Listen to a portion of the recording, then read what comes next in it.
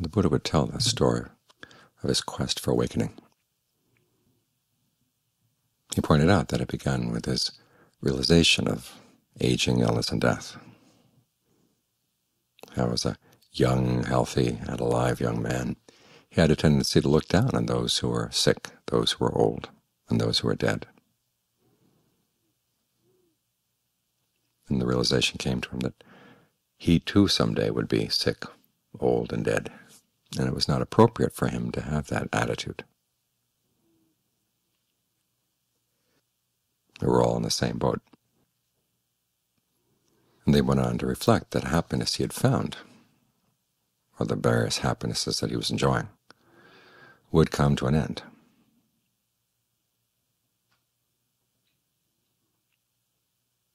And realized he'd have to do something about that. His life would be wasted if it was just devoted to pleasures that would end with aging and with illness and with death.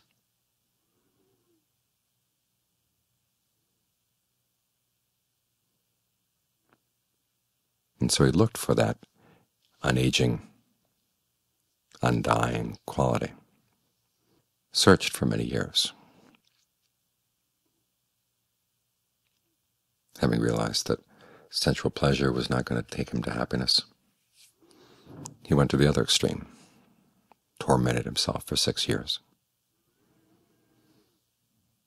and realized finally that that self-torment was not going to take him to true happiness either. So where would he go? Well, he stopped to realize that there had been a point when he was young. He'd actually spontaneously gotten into the first jhana. The question arose in his mind, would that be the way to awakening?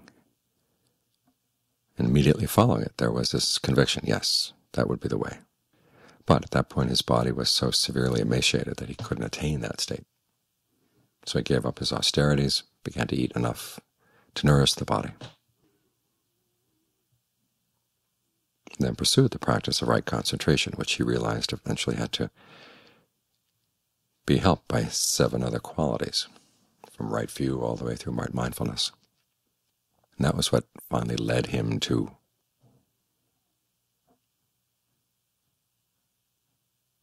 the deathless that he was looking for. So he devoted the rest of his life to teaching that path, teaching the reality of that dimension that can be touched with the body, as he said, touched with the mind. Touching it with the body means not so much you touch it with your hands, but that you experience it right where you're experiencing the body right now. It's a total experience, larger than all the 6 senses combined. But having found that happiness, it's interesting that the topic of his first talk was suffering.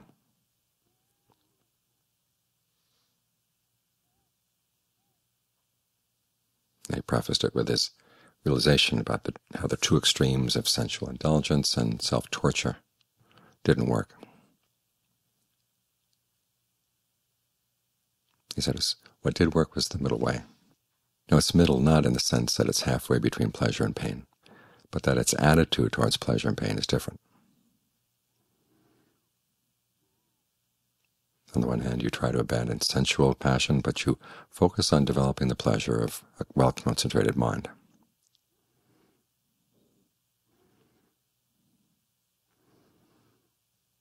And that's for your attitude towards pain and suffering. You had to divide it into 2 types, as you see later in his teachings. There's simply the stress that comes from the fact that things arise and pass away. People die and are reborn and then die again and reborn again over and over and over again. And there's a stress that goes with the changing of all these fabrications. But that, he pointed out, is not the stress that weighs down the mind. The stress that weighs down the mind is the stress that comes from craving, clinging, and ignorance.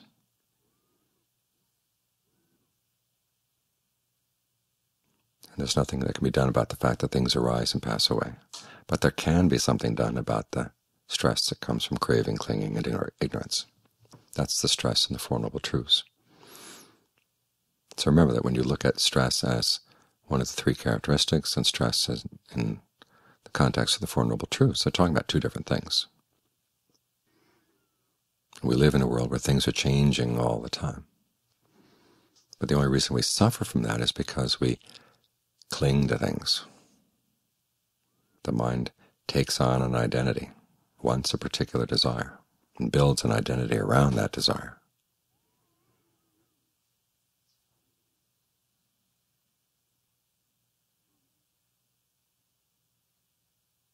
And then for all the effort that goes into that pursuit of happiness, we end up disappointed. We end up losing what we'd spent so much time trying to gain. That's the nature of ordinary, everyday searches for happiness.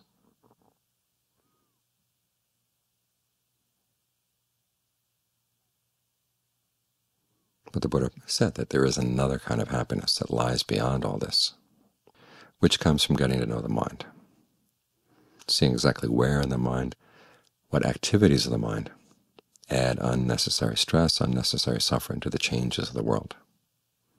That's why our practice is training the mind so it can get to know itself, to see where it holds on to things that cause suffering.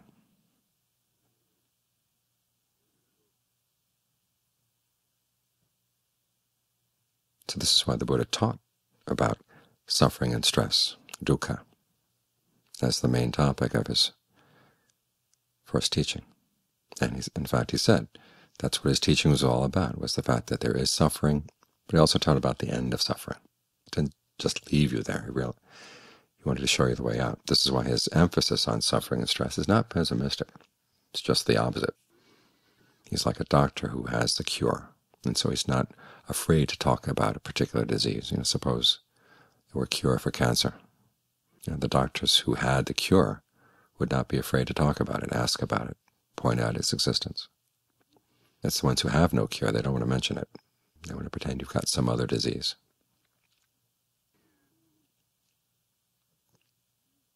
So the Buddha's emphasis on stress was not pessimistic, it's more clear-sighted, and he wants us to be clear-sighted as well,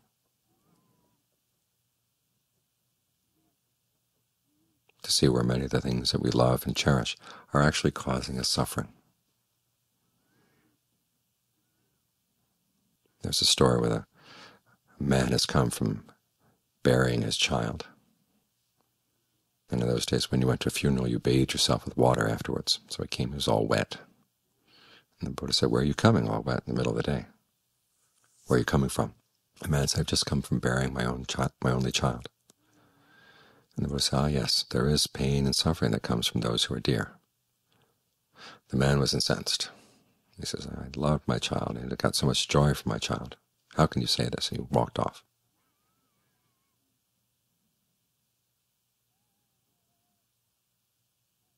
And the Buddha here is not saying that we shouldn't cherish one another, shouldn't look after one another. But there is that quality of feeding off of one another, trying to find our happiness off of one another. That's where we suffer. And so it's an important distinction to make. We're talking today about the mind making lots of distinctions as part of the purely intellectual side of the mind. But it's not just pure intellect, the distinctions the Buddha makes. The distinctions are there because they're important for the issues of the heart. So we can see, what are we doing that's making us suffer? What are we doing that's not? What are we doing that can put an end to suffering? That's the basic distinction that's really important. And it speaks directly to the heart's need for true happiness, its desire for true happiness, which is something that the Buddha honors. What he's not interested in is all the academic distinctions that really aren't relevant to the question of why is there suffering and how it can be ended. But the distinctions that do focus on this issue are very important. This is why we have to be very clear about them. The Buddha is not saying not to love one another and not to have special affection for those who are close to us. He talks about honoring your parents, husbands honoring their wives, wives honoring their husbands, parents looking after the children, children looking after their parents. These are all good things. Gratitude, he says, is what keeps society alive.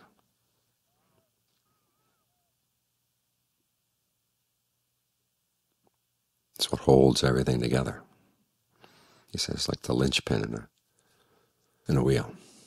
Holds the wheel onto the cart so the cart can move. Without that linchpin, the wheel would come off and the cart would just crash, and that'd be it. So his gratitude is what holds everything together in our society. We need it.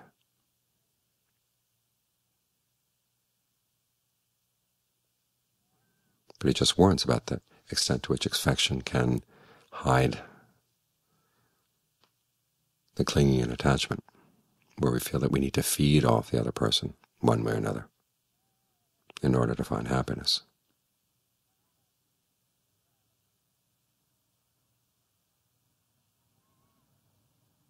We have to look very carefully at our own minds, because many times our virtues mask some unskillful attitudes, something we don't like to look at, but it's there. And if we don't want to look at it, we'll never see it, and we'll never learn how to have our virtues without the unskillful attitudes. You have to be very careful in looking at your own mind. To what extent is, say, affection a skillful attitude, and where does it hide something unskillful? To what extent is desire good? To what extent is it bad?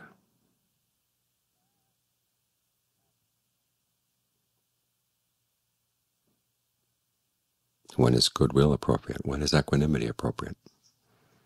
These are important distinctions, because they bear directly on this question of why does the mind create unnecessary suffering? And even though the emphasis may be on why does it create unnecessary suffering for itself, the fact that you're weighing yourself down with this unnecessary suffering means you're less able to help other people. You're already carrying a huge load. You can't shoulder any of theirs.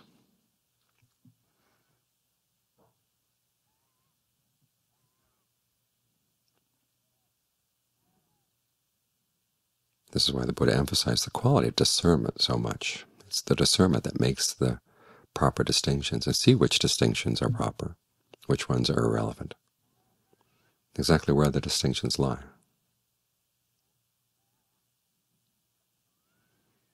So it's not just the cold intellect acting.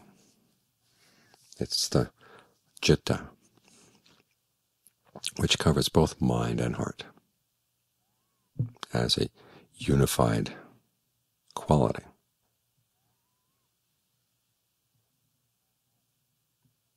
We want both the mind and the heart to be talking to each other, listening to each other.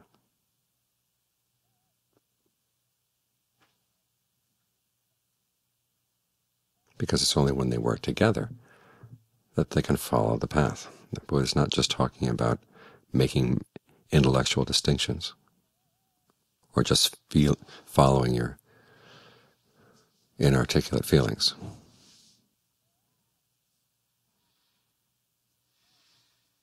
It's a matter of learning how to develop both sides so that the whole heart can experience the end of suffering in a way that's a gift for ourselves and a gift to all those around us.